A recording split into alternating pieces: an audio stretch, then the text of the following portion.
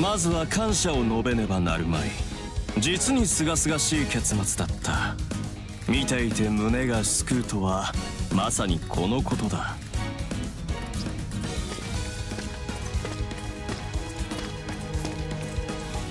胸がすく、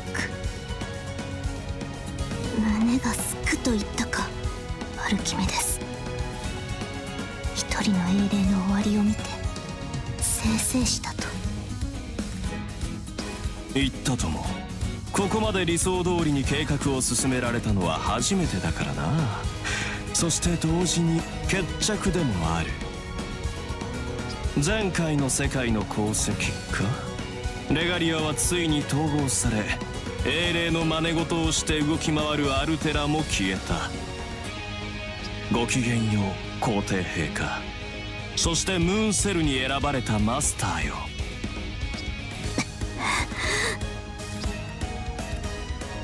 There's no way I could have forgotten your voice, let alone the sight of you. I knew we should have taken you out the moment we first met you. From the timing of your appearance and the way you're talking, I can only assume you were watching us, weren't you, Archimedes? You were here all along, watching everything, weren't you?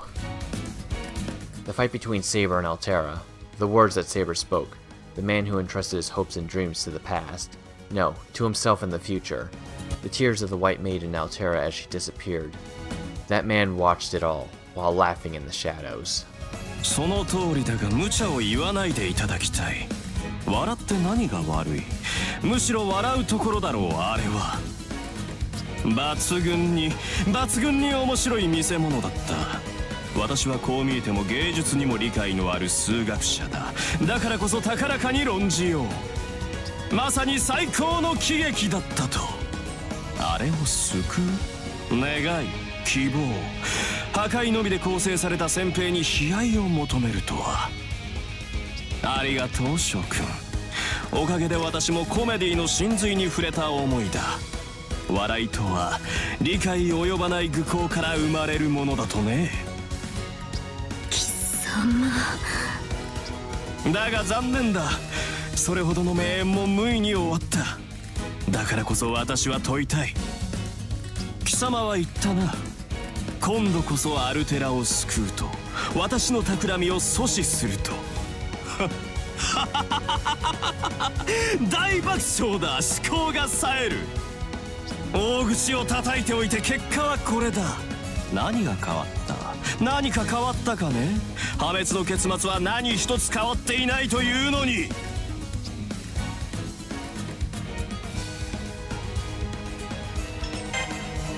ああ、そこは認めよう。全く大したものだ。ギリシャ悲劇さえここまでではあるまい。デウス・エクス・マキナは確かにいた。だがそれが災いしたのだよ。なんとも皮肉な話だがね。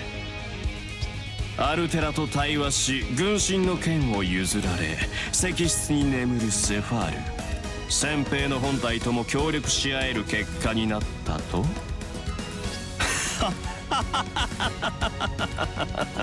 バカめ。本体などとっくに処理済みだ。全ては貴様たちのおかげだよ。You've taken care of her. Did you do something to the Altera sleeping in the cavern? ああ、セファールはむしろ邪魔者だった。あれがある限り星船は私の制御下に置かれないのでな。だが私一人ではセファールを処理できない。奴が自閉モードに入り唯一の意識であるアバターが隙を見せない限りは。わかるかね。その隙を作ったのは貴様たちだ。喜べ。まさに貴様たちこそがセファールを倒す最後の要因になったのだ。Archimedes' laughter resounds all around us. The sight of him is more evil, more hideous, and more impassioned than any heroic spirit I've ever seen. I don't quite understand myself why that description comes to mind. But in his roaring laughter, there is something I can't simply dismiss as madness. もうよい。黙れ。もはや貴様には一片の温情も一片の理解もないと知れ、アルキメデス。貴様が誅されるのは不敬のためではないぞ。世は許さぬ。ああ許さぬ。笑ったな。貴様は奏者の決意を、アルテラの涙を愚弄した。その罪、その後世の寛大をもってしても許されぬと知れ。はっ、もう喜劇は十分だ。これ以上となればいささかくどいぞ、無能の皇帝。よもやここで私を倒せるとでも？無論貴様を討ち、優勢のかけらもいずれ破壊してくれる。いずれか。態度の割には謙虚じゃないか。なに遠慮する必要はない。今ここで私が終わらせてやろう。そらお望みの者が来るぞ。言っただろう、破滅の結末は変わらないと。貴様たちの活躍によって優勢のかけら星船は私の制御下に入った。これこそが暗黒の宇宙より来たるほうき星、あらゆる文明を終焉させるハーベスター、ボイドセル集合体ベルバーだ。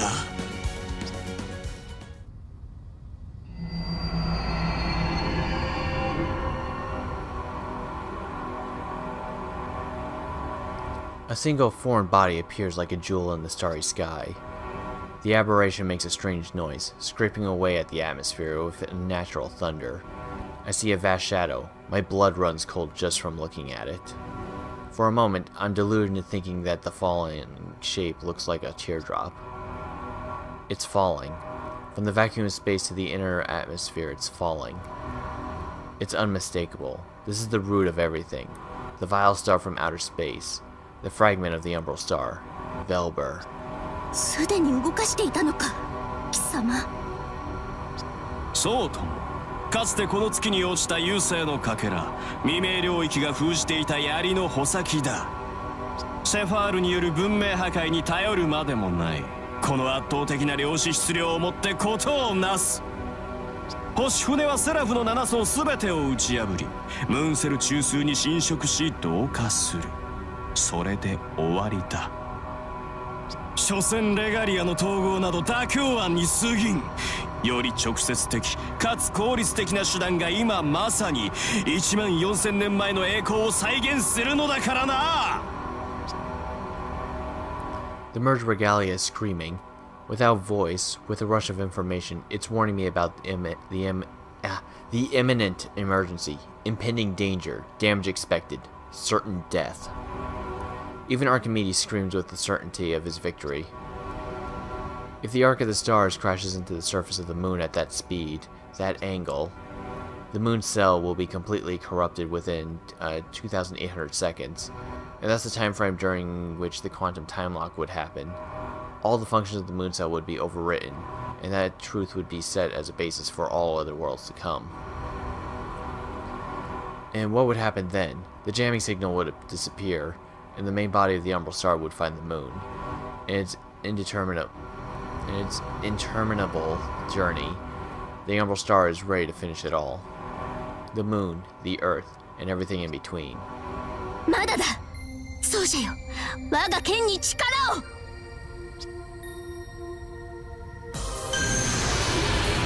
星船のコントロールはアルキメデスが握っている。であれば、奴を倒せば多少の軌道は変更できよう。続いてくれと、壊れるなと。アルテラメは世へと言ったのだ。一度ならず二度までも。このネロ・クラウディウスは約定をたがえぬ。ここで我らの花は散らぬ。ここで我らの炎は消えぬ。希代の天才アルキメデスよ、貴様の企みはここで世と奏者が切り伏せる。はっ、それこそ望むところ。人間の営みは私が否定する。たかが英霊、蓄積された人間の記録ごときがベルバーを前にどこまでやれるものか私に見せろ。そして星々に愚かさを証明するがいい。この星の地生態は14000年前から何も成長しませんでしたとな。そこまで人を否定するか。我が魂こそは原初の炎、熱く盛る栄が繁栄を誘うバラ。人の有する無限の才と果てなき情熱、その具現こそ英霊としての世であると知れ。滅ぶのは貴様だ、アルキメデス。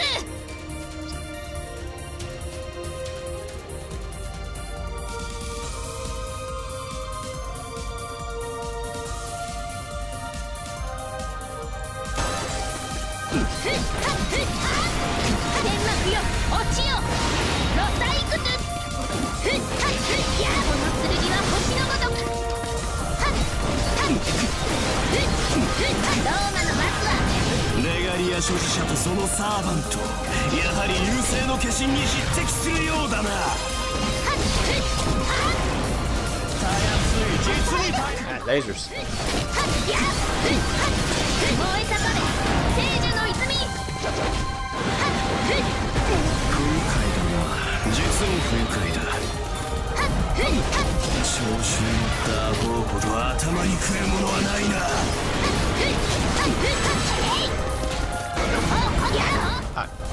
Dude, don't dodge it.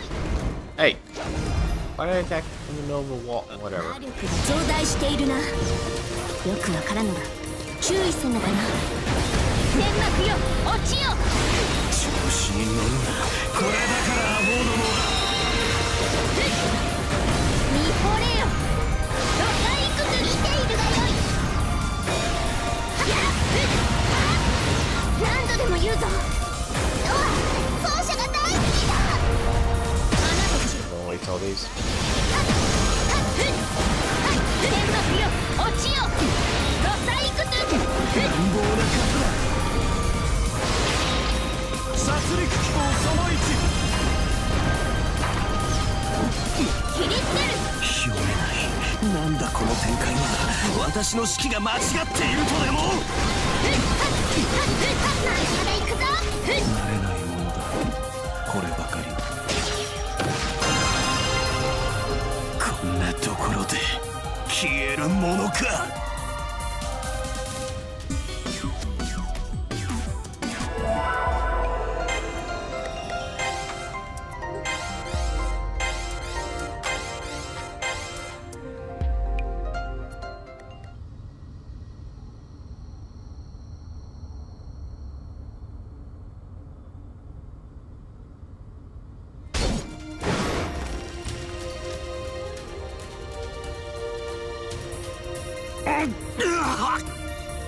ここまでの力か。なんだというのだ、ネロ・クラウディウス。お前たちはなんだ、統合された月の王権、それだけでここまでの力を持つものか。私は全ての解を持っている。貴様たちの魔力量も霊気も把握している。完璧だ、完全だ。我が縁は崩れていない。正確に精密に貴様らを消すに十分な出力を優勢から引き出し、我が宝具に込めたのだ。それを学士よ、今の貴様にふさわしい言葉がある。机上の空論とな。なんだと。言ったであろう。世の才は無限、情熱には果てがなく、どこまでも輝くと。これがたかが英霊の力である。命の螺旋と記憶の連綿、人類に選ばれたものを侮ったな、アルキメデス。なあ、抑止力だとでも言うのか。いや、それはこの宇宙の話。優勢は星々の法則をさえ超える。貴様は未だ勝利などしていない。いい気になるなよ、バラの暴君。空を仰げ、貴様たちは何一つ掴んではいない。まだ落ちゆくか。そうじゃよ、レガリアであの船のコントロールは奪えぬか。I've been trying, but I can't. Although I can access it from the outside, its internal schematics are too different from the moon cell, from the Earth's body of knowledge. I can't even alter its trajectory without analyzing its systems first. and the Regalia estimates that analysis would take 10 years. We've barely slowed its descent at all. With or without Archimedes in the picture, it's still racing towards us. Its sole purpose is to devour the moon and the Earth.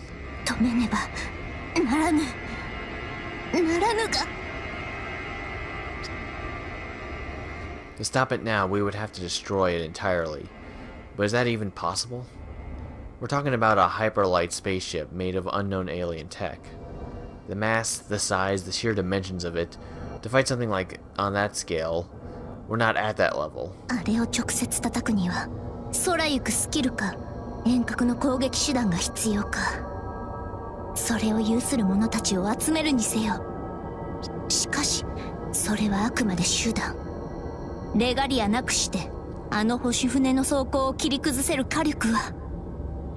そうだ理解したか。斧が無力にむせべ絶望を叫びながら死ぬがいい。お前たちではベルバーの殻は破れない。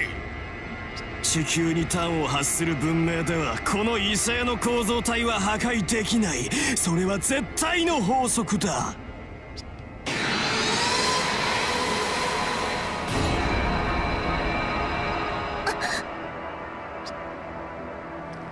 I can't see anything. The atmosphere, ripped apart by the arc of the stars, shoots forth a magnetic storm. It covers the surface of Seraph like a tsunami.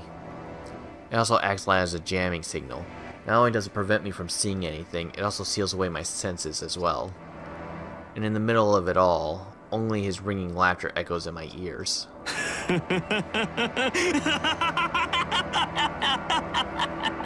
さあ滅びの時だ。集客の時だ。本来の役割を果たすがいいベルバー。今こそまさに14000年前の雪辱を晴らす時だ。Oh, Big Altera. What is this?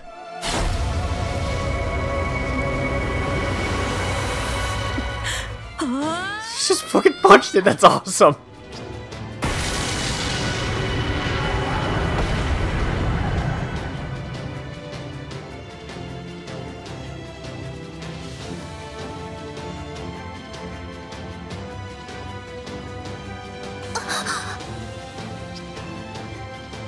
A giant goddess. A flash of white rushes through my heart. A brightness that feels like the light of the stars. My eyes take her in her form and nothing else. Despite the jamming, I can see her in all her greatness. As my eyes absorb the visual data they can, I immediately recognize a human shape. Then a fist. Its mass undeniably huge. Its acceleration is overwhelming. If we were on Earth, the impact would have been like a meteor. And like a meteor, the force of the strike comes roaring. It terrifies me to imagine how much that strike could have damaged Seraph. But I don't feel a single bit of fear. I feel, from the bottom of my heart, that this is something to applaud. A direct hit. The arc of the stars can't evade it, and never could have. The tremendous mass has no recourse as it plummets toward the center of the moon cell. The colossal white form shines with a heavenly light. Like the sun breaking through a dark horizon, like the hopes and dreams of humanity given shape. That single strike of hope puts an end to the 14,000 years of destruction, subjugation, and solitude. これはいや貴様はアルテラか。セファールではなく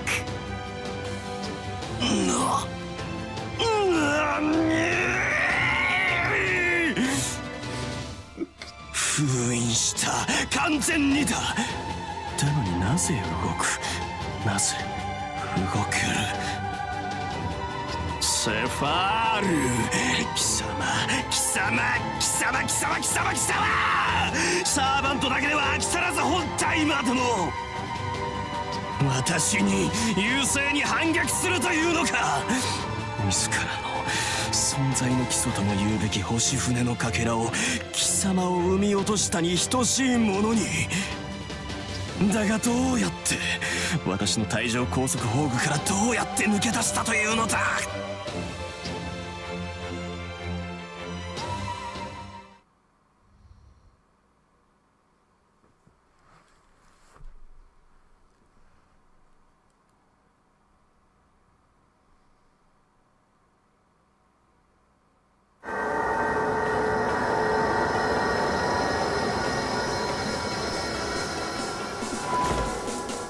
Liz?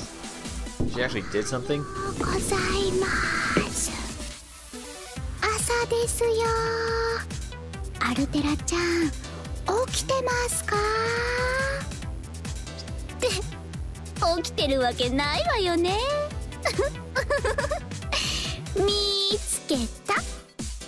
セファール。いいえ、哀れな哀れなアンチセル。この世界でもあなたは救われないのね。まあいいとこまで行ったみたいだけど、その隙にアルキメデスに封印されちゃうなんて。最強無敵なはずのアンチセル様が一体どうしたのかしら。また小豚で頭がいっぱいだったとか？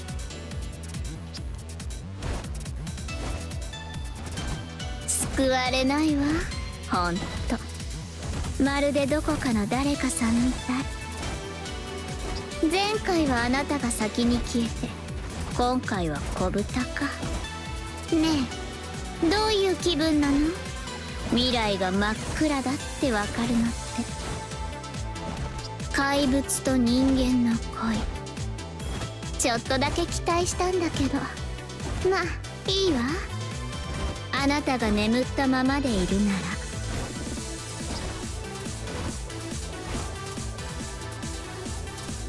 予定通りセファールの力をいただくわ。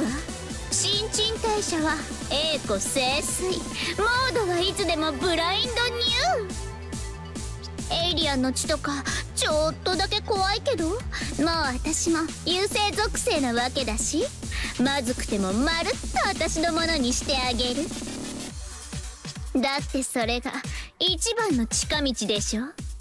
私が強くなればそれで解決だもの。アルキメデスも優勢本体も串刺し惨殺フルコースよ。あ、でもそうなったら私も大きくなっちゃうのかしら。ステージとか作り直しなのかしら。ま、今でもライブ会場に収まらない魅力なわけだし、そうなったらなったで考えればいっか。これも新色ダークアイドル活動の一環よね。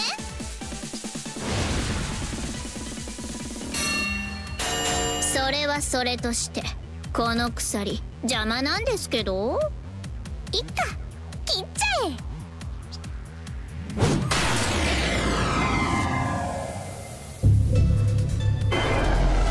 よし、これで自由にこいつの体に触れるわ。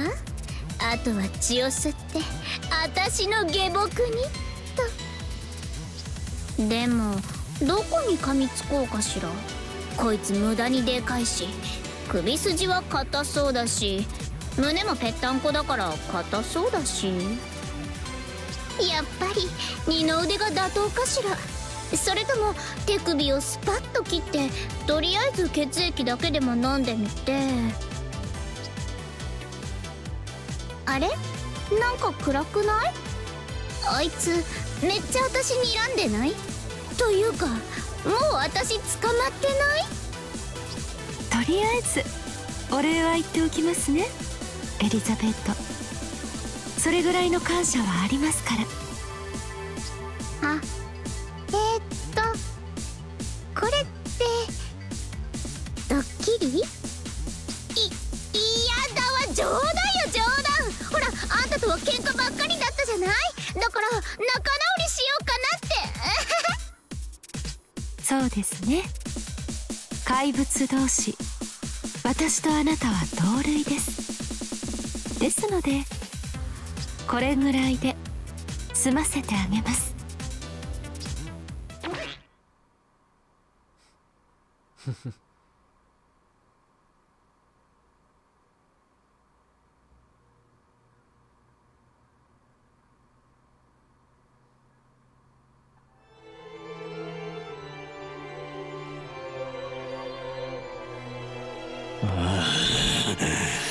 あの低級サーバントがYou really should not have brought her along or did anything with her. It's your own damn fault. 理解、把握。いや、ダメだ。私には理解できない。なぜそうなる？英霊たちもセファールも予想外ではあっても理解の範疇修正対象ではあっただのに、あれはなんだ。どういう計算で動いている。計算がない。あれの行動をトレースするための数式はないのか。そんなはずがあるか。いやしくも優勢に選ばれたサーバントだろうが、この私と同質の力を得ておきながら、こうも私の計画をかき乱すのか、あの愚か者は。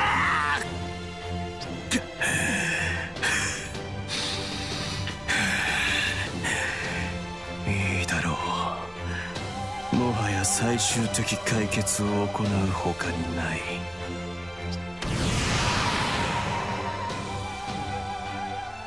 逃げるか優勢の学士。世との決着はまだついていまい。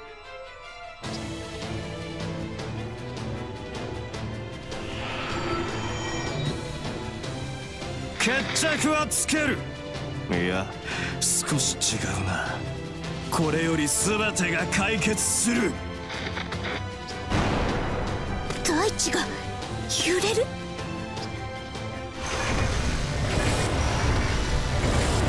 What?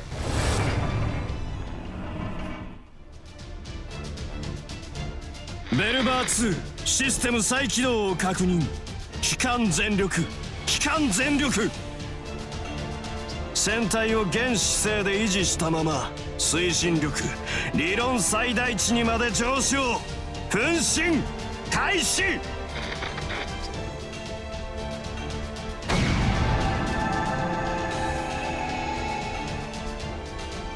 なんと強引にも程があろう。よもやこの領域ごと中枢まで落とすのか。 As we begin to fall, the shocks shake this entire area, and my body with it. The feeling of falling grows so strong that I can feel it even though I'm stored in the ring. The regalia sounds even more emergency alarms in my head. The moon cell itself is screaming. Every second grows more and more desperate. Upon engulfing Archimedes, the Ark starts carrying out the absolute worst case scenario for the moon cell autonomon. God damn it, I hate that word. Archimedes didn't plan to drop just the fragment of the Umbral star into the moon. He intends to drop the entire Zero Dark. And so the sky shoots past us. The sea of stars grows more distant with every passing second. The entirety of the field we're standing on has started crashing downward. This is more than an attack. This is a suicide mission. It looks like Archimedes was backed so far into a corner that he finally decided to break himself along with the moon, taking out the lives and civilizations on the Earth's surface while he was at it. And he'll probably succeed, unless someone stops this supermass moving well beyond terminal velocity.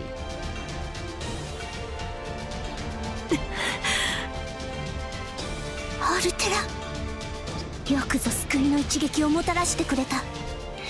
世たちがアルキメデスと戦っていた時、貴様も戦ってくれていたのだな。自らと深く結びついた優勢のかけらに、ああまで見事な一撃を。その覚悟、その意志、確かに世は見届けた。貴様は今誰より正しく英雄だ。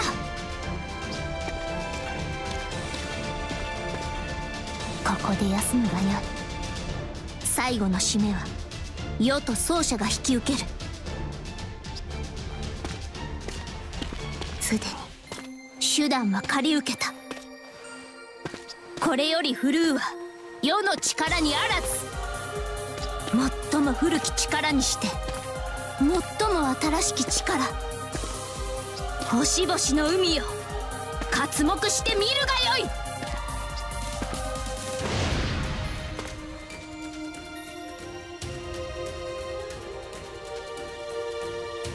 Saber's facing off with the fragment of the Umbral star. No matter if we're in absolute danger or if we face an impossible dilemma, she'll never hesitate. Even though my memories are still cloudy, this is something I'm certain of. Saber will not give up. Even if she stops for the briefest moment, she carries on, burning like fire, blossoming like a flower, and smiling with all the force of the sun itself. For her, I'll always lend my hand as a master, even at the end of the world. No, that's not right. I have to correct myself. This is not the end. No more so than when we fought on the Mooncell core, or when we battled through the labyrinth of cherry blossoms. No matter where we are, we always pull through. No matter what, we'll never give up. We'll use anything we can, whether it's a codecast, the Mooncell, or a noble phantasm. If we can reach for it, even the power of the gods is no exception. そうだな、奏者。聞け！遥かな神代の日々にありし者たち。ヘンピレオ、オリンポスの神々よ。世に力を貸す時だ。アルテラのかくなる剣を触媒として、世の才と情熱、炎と燃やして形をなせ。I know it's coming. とはいえ、アルテラ目のような戦の力ではないぞ。マルスになぞ全く用がないからな。戦の力は世には合わぬ。世にとって信じるに足る力、世が至上とするものは愛の力だ。本当のところはミューズが良いが、こと音楽ではこれは倒せぬ。であればやはり権限すべきはヴィナスだな。Ah, I see. Makes sense. Venus would be a perfect match for Saber, since she earnestly expresses love as much as she seeks it. I don't know how important it is to the god to be compatible, but then again, I've never heard of a heroic spirit being able to summon a god spirit in the first place. But it's no use worrying about whether there's a precedent for this sort of thing when the world is on the line. Right now, we have to do everything we can. We're using the entirety of the Regalia's resources and the Sword of Mars to access a higher plane. We're building our own Rainbow Bridge. Not to mix pantheons. If we're summoning a heroic spirit, we'd access the Throne of Heroes in a similar way, and gain a cyber frame for the servant, and bring them into Sarah. But that's only possible because of the incredibly stable connection between the Mooncell and the supercomputer that records everything on Earth, and the heroic spirits whose existence are deeply rooted in human history. I have no idea how things will go in terms of connecting to the gods, but Saber has more to say about that compatibility. 相性は何事にあっても重要だぞ、奏者。さあ、世のもとへ来るがいい、金星の女神。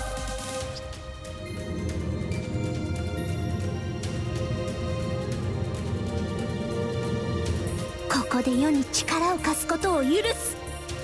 存分に14000年前の雪辱を晴らすがよい。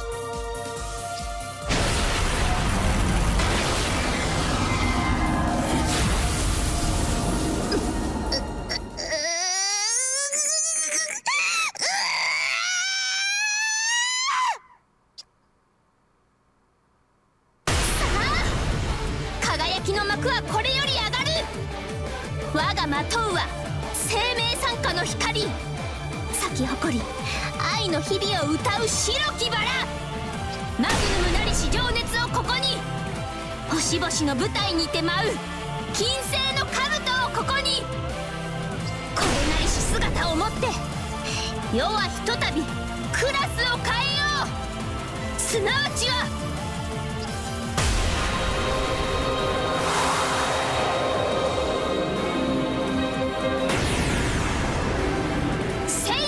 ヴィナス、英気身辺、アマかけるセイバーである。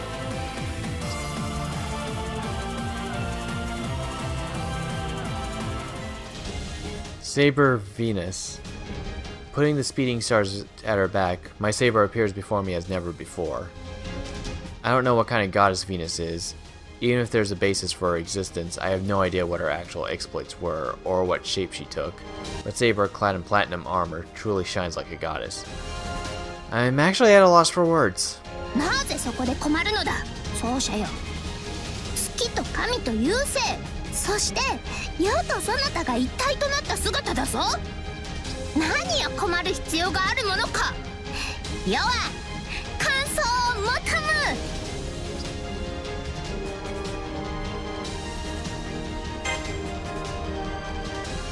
Words really can't express it. This is a better time than ever to be inside the ring. I'm at a level beyond enthralled or even entranced. ということだ。 Her armor, her wings, to see her with any part of this outfit would have been stunning, but I never imagined I would be at such a loss to see Saber adorned with all of it at once. I understand now, for the first time, how deadly a weapon beauty can be. I'm using the full extent of my power through the regalia to do something as ridiculous as manifested God spirit in this world, but I have no regrets. If it's to keep this form in this world, I can run my magic circuits at full power forever. So, I actually think this one kind of looks dumb, but whatever. I would have much more preferred Amaterasu to come in and kick ass, but whatever. そのだな。すべて声に出しておったぞ、そなた。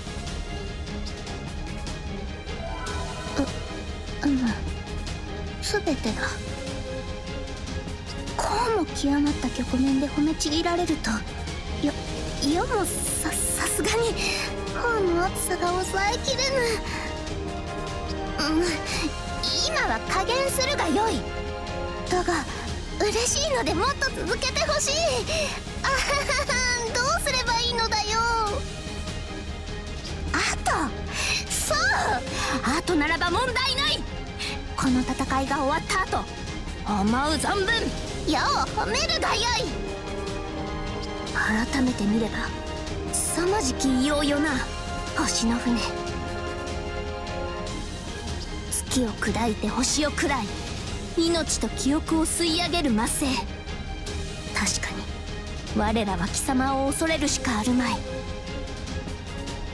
だが世は知っているぞ。神話伝説の英雄たちはこのような時、世界を滅ぼさんとする巨獣のアギトへと勇気を持って自ら飛び込むのだ。さあ突き進むぞ。